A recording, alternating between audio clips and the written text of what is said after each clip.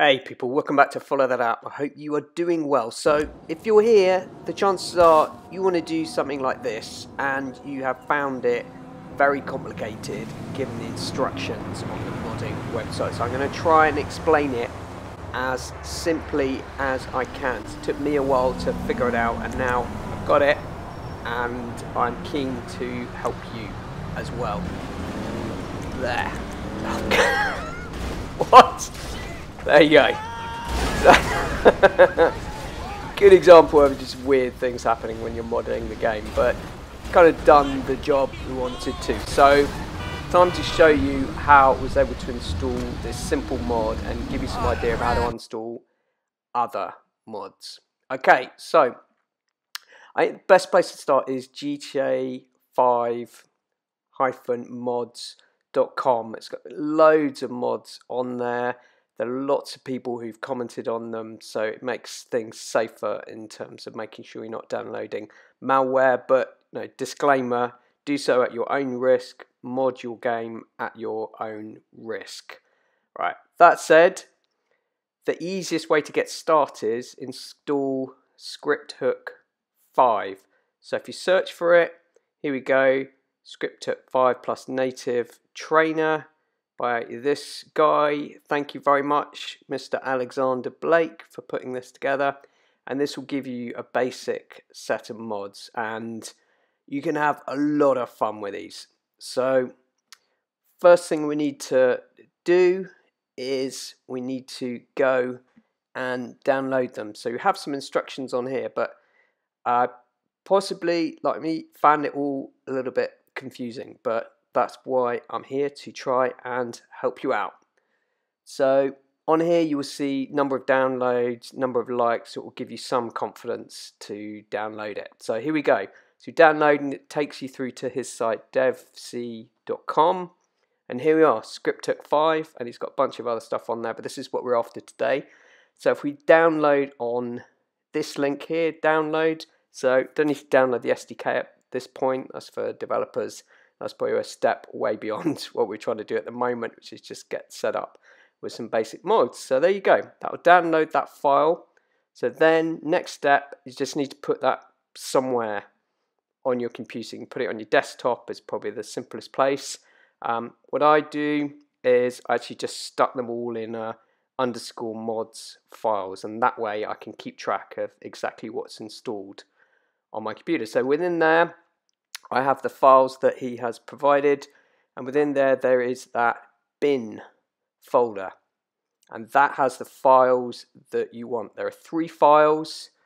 There you go, the DLL, the ASI, and the third file under there.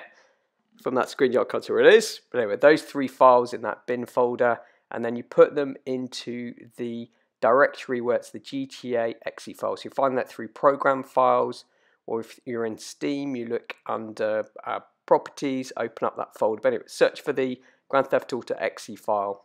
That's the one. Okay, once you have installed, once you've copied those files in to that folder, it's then time to launch the game. So what you may see is you may see a warning from Rockstar about modifying the game. As long as you're just playing story mode, so you're not playing GTA Online, you're fine. But goes without saying, don't use these mods in GTA Online or you can get yourself banned. And also with this ScriptHook 5, they actually won't run in GTA Online. But to avoid that risk, all you need to do is just take those files out of the folder. And then when we're away, so we're just having some fun with this to get started, I just enabled the moon gravity cheat on here, enabled through that menu. Just having some fun with some of the things that it can do. Beautiful. Beautiful chaos. This moon... Oh, that car is actually going into the road. Embedding itself in the road. What?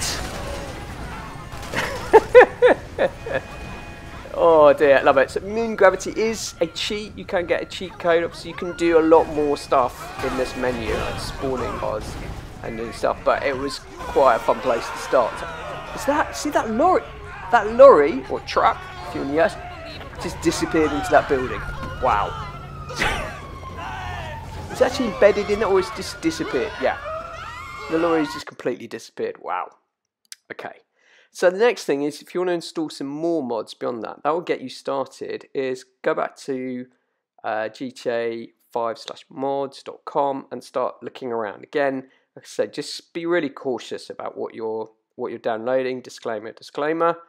So one of the things that caught my eye was I went for most popular and checking that's recent with us, open all interiors, because one of the real downsides of GTA 5 is it's an incredible game, but you can't get into a lot of the buildings. So what this does, and thank you again to the developers, it opens up a whole bunch of interiors. Very cool. So you just to make sure when you're looking at mods for the requirements. So there, so that you need script 5 that we have installed. Other ones you need a bunch of stuff like .NET and all kinds of things. So just start simple, and then maybe I'll do a second video showing you how to install more complex mods. But just check that script hook 5 is all you need. So all you're doing is just copying the files in the folder that you download, again, into that GTA 5 source directory. So here, with this simple open interior mod, so there's a readme in there, but it's these other two files that you want, the config and the ASI. So again, we just copy them into this folder where it's the GTA 5 exe file, and then we're here. And this is a really, really cool mod. I'm really pleased I downloaded this one. So it just opens up the whole world to you. So now with these interiors, nearest one's up here. Just set that, this massive building. I think it's a helicopter thing. Is it to the side or on top? And then boom, you see, is that door open? What about this one? Ah, perfect. And then there we are. Enter the interior. And well, that's a little bit of a weird transition, but anyway, and now we're inside this building. You can have a wander around. Obviously, great place to hide if you're playing the game. Let's have a look what's in here. It's kind of like one of the big apartments. Very nice. Beautiful view. Might just have a little look around with the telescope. Oh, the telescope works. Perfect. So again, thank you so much to the developers that put this together. It just completely transforms the game. You can have so much fun. So I hope that was helpful for those of you looking to get started on mods, and like me, made it a lot simpler to understand.